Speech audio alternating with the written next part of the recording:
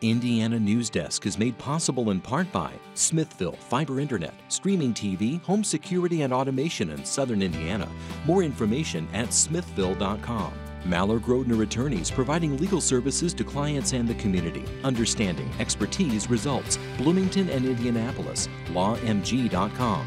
IU Alumni Association connecting IU's network of alumni and sharing the Indiana spirit through scholarships, advocacy, and volunteerism. Alumni.iu.edu. IU Center for Rural Engagement extending IU Bloomington resources to improve Hoosier lives in partnership with communities and organizations. Rural.indiana.edu. And by WTIU members. Thank you. Coming up on Indiana Newsdesk. Camp Atterbury is now in the rearview mirror for the more than 7,000 Afghan evacuees who were housed there beginning last September. I don't want to talk and think about Camp Atterbury. Yeah. It was a bad experience for my life. We share the story of one Afghan man who was housed at the base and the challenges he'll face starting a life in the U.S. One side effect of the pandemic is more people have been forced into working remotely, and that has community leaders rethinking how they attract employers and employees. There are a lot of Americans, an abundant number of Americans who want to live in a clean, safe place with decent schools where they can know their neighbors. Indiana ought to be thriving on that. And Bloomington residents can now submit their own plans for traffic calming devices they'd like to see around the city. Those stories, plus the latest news headlines, right now on Indiana Newsdesk.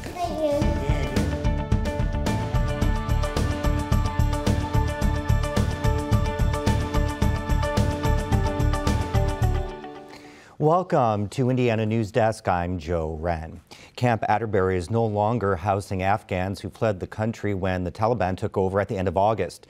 One of a handful of locations across the country assisting in resettlement operations, more than 7,000 people had been temporarily housed at the base. Our reporter Mitch Legan brings us the story of one of the evacuees. I met up for tea with Masoud Rayug at his apartment on the south side of Indianapolis. He's one of about 200 people from Camp Atterbury who have settled here in Indiana. He's been here for just about 2 weeks, not too far from his sister and brother-in-law. It's different from what they were used to in Afghanistan. We are living in a beautiful house in Afghanistan that they're living. My father, my parents, my brother. I have 2 brothers and 3 sisters. But he says it beats the situation at Camp Atterbury. Wayug had worked for the government in Afghanistan and left soon after the Taliban's takeover. For 8 nights, I didn't sleep in my own house. Yeah, I went to my friend's house in different locations because some of Taliban that they know as. He left his car on the side of the road in Kabul and boarded a plane with nothing but his passport and the clothes he was wearing. His parents, wife, and daughter are still there. He doesn't know if he'll see them again. I know that he is spending so bad times for now. Sometimes, maybe every day I'm calling to her and we are talking together. He spends his days with the family he has here, chatting, trying new foods, and waiting for work documents. He's eager to leave the last 6 months behind him. I don't want to talk and think about Camp Atterbury. Yeah. It was a bad experience for my life. Wayug was one of the first people to arrive at the camp and one of the last to leave. He spent 4.5 months in a barracks, sleeping on bunk beds with about 30 other men. They passed the time taking walks, playing cards, and praying. What really bothered him was the constant waiting. Having no control over what would happen to him or his family affected his mental health. It was like a dark home, and your eyes are closed, and you can't do anything for yourself. Yeah, it was big pressure on that time. Yeah. He had a lot of time to think about his decision to leave Afghanistan. It was the safest move for his family, even if they weren't able to make it over. But he worries for them now. Because I have nothing.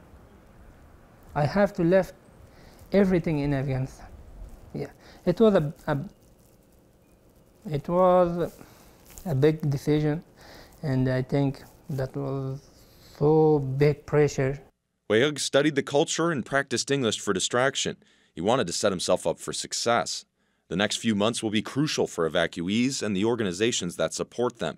They need to learn the culture and language and connect with employment. But the most important assistance could be psychological, not economic. The second wave of effort comes after the 90-day mark, when they need to start providing counseling and psychological services to people who've experienced unbelievable violence. Weahug has a degree in economics and a master's in public administration. He's already reached out to professors about continuing his education and would like to become a teacher. For many Afghan evacuees, one of the keys is going to be recertifying in their professions. And that is not something that is easy to do in the United States. Higher qualified evacuees will likely have to work lower wage jobs at first, and Weahug's fine with that. He'll work for the next 2 years before he applies for asylum. He knows his future's uncertain, but he's more concerned for his family. He's hoping one day they'll be able to reconnect, but for now, he's focused on improving his life here. I thought that I'm here and my future also will be good, but some people are in Afghanistan, they have no future. Let's accept this situation. For Indiana Newsdesk, I'm Mitch Legan. In all, the United States has evacuated more than 75,000 Afghans since the country fell through Operation Allies Welcome. Now, we're joined by Indiana Public Broadcasting Statehouse reporter Brandon Smith. Hello, Brandon.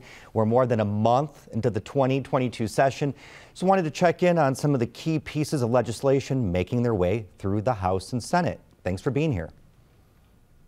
Thank you, Joe. So COVID continues to be an issue in the state. One of the first things the House did was to effectively block private companies from enforcing COVID-19 mandates. Yeah, we heard in public testimony on this bill a lot from Hoosiers who say they were facing getting fired because they didn't want to get this shot. It's interesting to note that a lot of the people we heard from are healthcare workers, and after a recent U.S. Supreme Court decision, this bill would likely no longer help them because federal rules take precedent. But we heard from those workers, and Republicans in the House are responding to saying no one should have to lose their job because they won't get this shot. Now, every major employer organization in the state, including the Chamber of Commerce, the Manufacturers Association, the Restaurant and Hotel Lobby, they're all opposed. Every healthcare organization, every major healthcare organization in the state, they're all opposed. And both in committee and on the floor of the House in debate over this bill, we heard from Republicans a lot of anti-science, anti-vaccine misinformation. But Republican Representative Matt Lehman, who's the author of the bill, says it's not aimed at that sort of audience. This isn't about the effectiveness of the vaccine or the ineffectiveness of the vaccine. This is about the right of the individual in their employee, as an employee, what their rights are. So, Brandon, the House approved a tax cut package that will eventually cost the state $1 billion a year in revenue. What's in the bill? Why are Democrats opposed?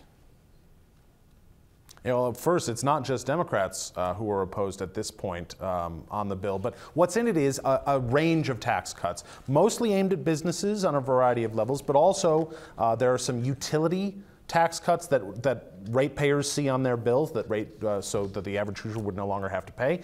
They would also include a cut to the individual income tax rate that by the time it fully takes effect, which would take a few years, it would mean about $128 less in taxes per year for the median household income in Indiana, which is about $56,000. But yes, it would eventually cost the state the range of tax cuts more than $1 billion a year. Now, Republicans like that because they say Indiana's got billions and billions of dollars surplus, record levels of revenue and surplus every year. We can afford to send some back to taxpayers. But Democrats say that's a lot of money you could be spending on programs to help child care and student debt and health care costs and a million other things.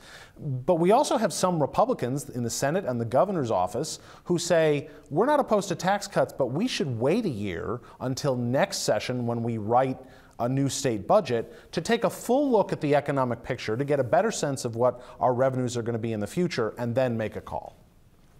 The House has approved a controversial school content and curriculum bill. It provides some guidelines on what can be taught and how. Can you tell us a little bit about that bill, what it does, what it doesn't do? So one of the things it tries to do is empower parents to take more of an active role in what their kids are learning. So it would create parent-led curriculum advisory committees that would work with school boards. It would require teachers to post their lesson plans and materials online. And I want to read this one because I want to get it right. The most controversial part of the bill is, as you said, it would address content. It says one of the main features of the bill is that it would prohibit the promotion of 8 different concepts focused on sex, race, ethnicity, religion, color, national origin, or political affiliation from discrimination based on those traits to student feelings about their own identity and past actions of people who might share some aspect of their identity. That's the part that's been a real sticking point. We also hear from people who were opposed to the bill, like Democratic Representative Carolyn Jackson, who just say, we've already been putting too much on teachers the last few years as it is. Okay, Brandon, we got to go. Thanks so much for your coverage and looking forward to more as the session continues. Coming up next on Indiana News Desk. Civic leaders are trying to find new ways to lure employees by improving the quality of life in their communities. And Bloomington is now allowing residents to propose traffic calming devices and making them easier to be implemented. These stories and more right here on Indiana News Desk. Public media's role now is more than ever to get the facts out, to be as transparent as possible, and to tell the truth as we know it. There's a lot of information out there, and it's really hard to know what you can believe, which is why I think people turn to us again and again. It's public media's role to try to help educate and enlighten. PBS continues to be one of the most trusted institutions in the country. We really do go out and meet the moment as it's happening. We are there at the front lines asking tough questions and getting important and robust answers. We're playing a major role in combating lies, fake news. As journalists, we are trying to bring the most fair coverage that we possibly can. It's about digging deeper and talking to the powerful and especially to the powerless. Public media is the place where you cut through all the noise. We move forward by staying true to our values. And on PBS, news is human. Welcome back to Indiana News Desk. The pandemic forced a large percentage of the population into remote work, which experts expect to persist even after COVID-19 subsides. As Brock Turner reports, many cities are doubling down on quality of place investments to attract remote workers, but their limited budgets could be stunting growth. Sullivan, Indiana's town square looks like so many others. Law offices, restaurants, and stores surround the courthouse. But behind these modest marquees is a transition largely out of public view. Sullivan and dozens of other Indiana cities have subtly shifted the way they think about economic development and attracting new residents. It started years ago, and like so many other things, the pandemic has only accelerated it. We're not trying to reinvent the wheel, we're just trying to reinvest in our community, increase the quality of life, and statistics are telling us right here in the city of Sullivan that while we might have declined in population over the decade, from 2010 to 2020, we've actually gained population every single year, 2017, 2018, 2019, 20 and 21. In a place like Sullivan, stopping the bleeding is significant. The city is in transition as one of its largest employers, a coal plant, is set to close next year. Instead of throwing money and incentives at another large employer, Lamb is hoping to reduce blight and invest in projects that improve the quality of place. What you hear in a lot of communities, and I'm sure I can speak for a lot of mayors, is somebody needs to come in and do something with that building. Somebody needs to come in and invest and give me a job. Since assuming office 10 years ago, Lamb has created a civic center and encouraged businesses to relocate to the town square. He's hoping to lure residents here to the square and recreate a central business district that's connected to other amenities. An aquatic center and trails are currently under construction, a stone's throw away. The political ideology never lines up exactly. We don't like leeches, we don't want handouts, but by golly, we want somebody else to come in here and invest. Ball State economics professor Michael Hicks says that is exactly the right approach, especially post-COVID. Sullivan doesn't need to be like Carmel, doesn't need to be like Manhattan. If you wanted to live in Manhattan, you're not going to move to Sullivan. But there are a lot of Americans, an abundant number of Americans who want to live in a clean, safe place with decent schools where they can know their neighbors. Indiana ought to be thriving on that. But that's at odds with the approach some state lawmakers are taking. The General Assembly has largely focused on cutting taxes in hopes of attracting those big fish employers. Indiana has one of the lowest tax rates in the country, and legislation being debated right now at the Indiana Statehouse would cut taxes even more. That's while the state anticipates its surplus exceeding $5.1 billion by the end of the fiscal year. Lower business tax rates mean governments have less money to work with. At the same time, other quality of life metrics are suffering. Fewer than 50% of college students graduate on time, and data shows Indiana ranks 39th in the nation for K-12 funding per student.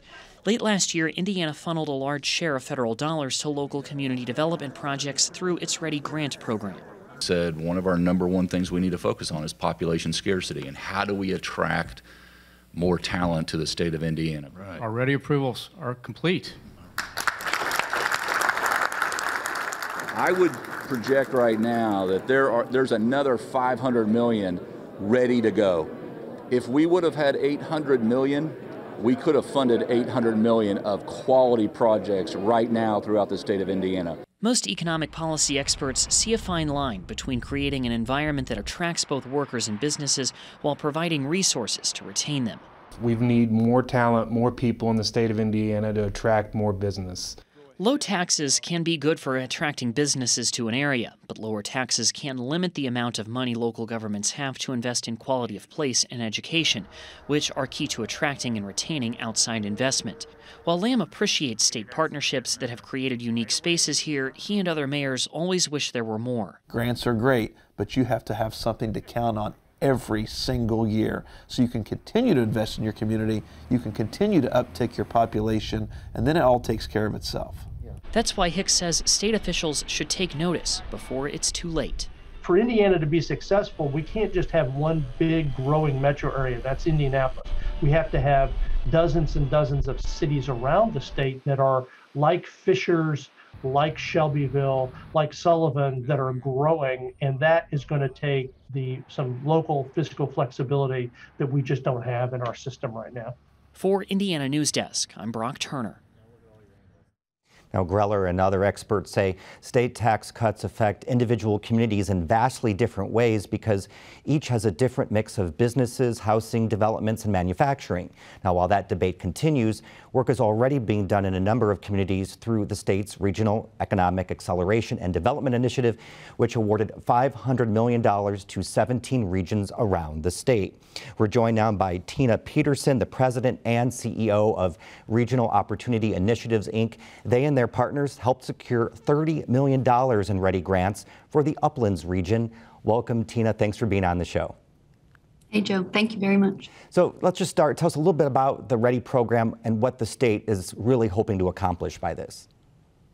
Yeah, absolutely. You know, listening to the governor, of course, he's very focused on population growth. And so first and foremost, this was identified as an opportunity for this region really to grow the population we need to support the level of economic development that I think the state believes is necessary. So Ready in and of itself was meant to address population growth, to focus on talent, on quality of place, on innovation and entrepreneurship, really as those key elements of economic growth in our community. I think the governor has stated that, you know, he really wants to lead the nation in regional collaboration. And so I think that focus on regionalism was very deliberate on his part. So your group led the proposal for the Uplands region. That includes Monroe and 10 surrounding counties.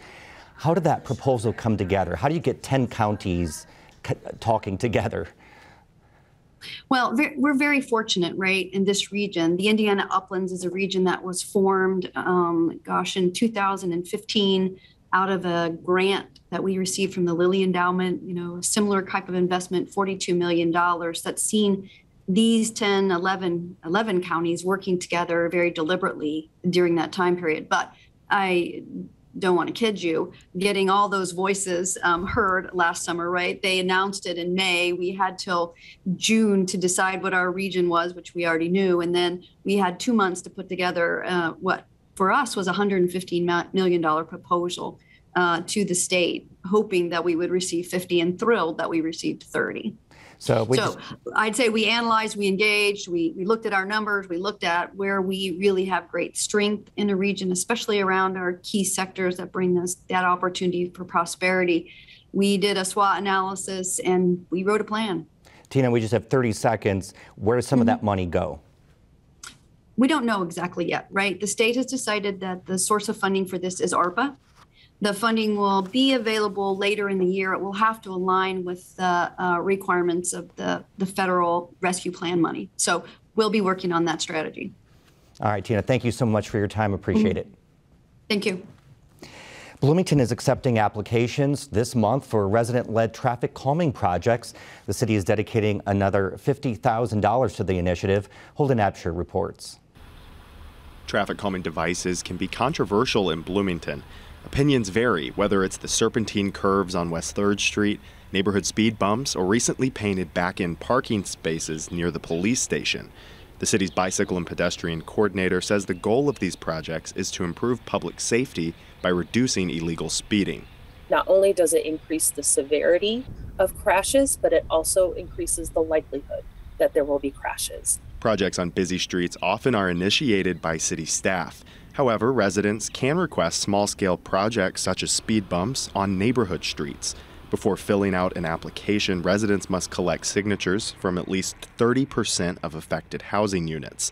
Last year, the process required a majority of neighborhood residents to approve the project, but Rick Bile says this threshold was too high. Illegal speeding, it is illegal. Like this is a behavior that it shouldn't put the burden of popularity on something that we know will reduce the likelihood of harm. After reviewing applications, city staff compile data for each area. They look at speed and crash reports, as well as how many children, elderly, disabled, and poor people live in an area. Each project is then scored and ranked, and the staff moves forward with the top scoring project. It's not going to be something where one neighborhood can get more signatures than another. It is very much based on the rubric. But Robert Deppert, who lives at the top of a hill on Countryside Road, doubts the wisdom of most traffic calming solutions. But all I can think is you're putting a cement barrier in the middle of a road to hopefully slow people down. But what people are going to do is end up running into it. 3 summers ago, a 16-year-old driver came speeding over his hill, lost control of his car, and damaged 2 cars in Deppert's driveway. I don't think he would have lost control of his car had that speed bump not been there, right, kind of over a hill. But city staff knows not everybody enjoys new traffic calming devices around town, despite improved pedestrian safety. I have no delusions that traffic calming is popular with everyone. There is evidence, there is significant evidence that traffic calming devices are the most effective and most cost efficient way to reduce speeds. For Indiana News Desk, I'm Holden Absher.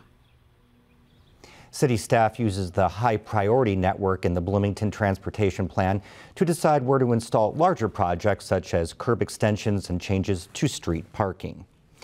For children whose stuffed animals have been injured, the Stuffy Repair Clinic at the Monroe County Humane Association can patch them up. Benta Boutier has this report. Ready to see your babies? Here's Spot. Like I said, I couldn't reattach his. Veterinarian technician Colleen Seal says the repair clinic is meant to teach children to maintain a love of animals. Really, we want to foster love and empathy for animals from a young age. Seal says the children she's seen since the clinic opened in December care just as much about their stuffed animals as they do about their real pets. They're well loved for a long time. Yeah. But I like that they're not just throwing them away, that they're fixing them. Some patients just need to be restuffed and stitched, while others need an eye replaced or more extensive treatment. Seal says most of the damage comes from family pets. Libby, our puppy. That's 6-year-old Ellie Buchanan. She was at the clinic with her mother, Melissa, to pick up 2 discharged patients, Ballerina Bunny and a cheetah named Spot.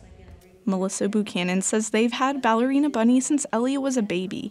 So it's been kind of her first stuffy that she really hung on to and slept with and was connected to. And so we were pretty sad when Ballerina Bunny was injured. Seal says the most rewarding part of the process is the joy she sees in children who are reunited with their stuffed animals. Thank you. You did, you're welcome. And they just spring to life when they come in and they get their animal back. I realize they're just apprehensive. It's just like if we are dropping off a pet for surgery. Though the clinic has mostly had children patients, Seal says she has an appointment in a few weeks with an 83-year-old woman whose stuffed lion is missing an eye. The stuffed animal was a gift from her late husband. For Indiana Newsdesk, I'm Benta Boutier. The Stuffy Repair Clinic has appointments available Tuesday afternoons at monroehumane.org. There is a $20 donation fee. And that's the end of this program, but our work continues online as we cover the news throughout the week at WTIUnews.org. Have a great weekend.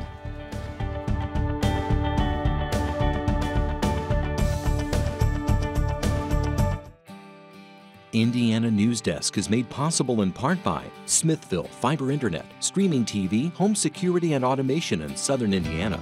More information at smithville.com. Mallard Grodner Attorneys, providing legal services to clients and the community. Understanding, expertise, results. Bloomington and Indianapolis. LawMG.com. IU Alumni Association, connecting IU's network of alumni and sharing the Indiana spirit through scholarships, advocacy, and volunteerism. Alumni.iu.edu. IU Center for Rural Engagement, extending IU Bloomington resources to improve Hoosier lives in partnership with communities and organizations. Rural.indiana.edu. And by WTIU members.